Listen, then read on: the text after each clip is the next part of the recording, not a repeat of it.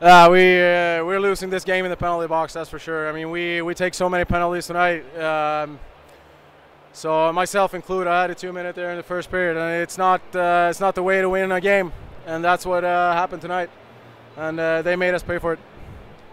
We knew coming out tonight it was going to be the same, but the level of I don't know what's allowed out there tonight was a little bit different. So I mean, I think that's what happened to us.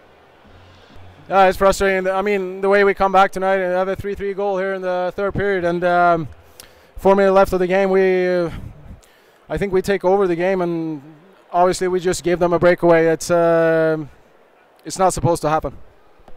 We gotta play more disciplined and just play our game. I don't think we did any of those tonight, so that's what we gotta do.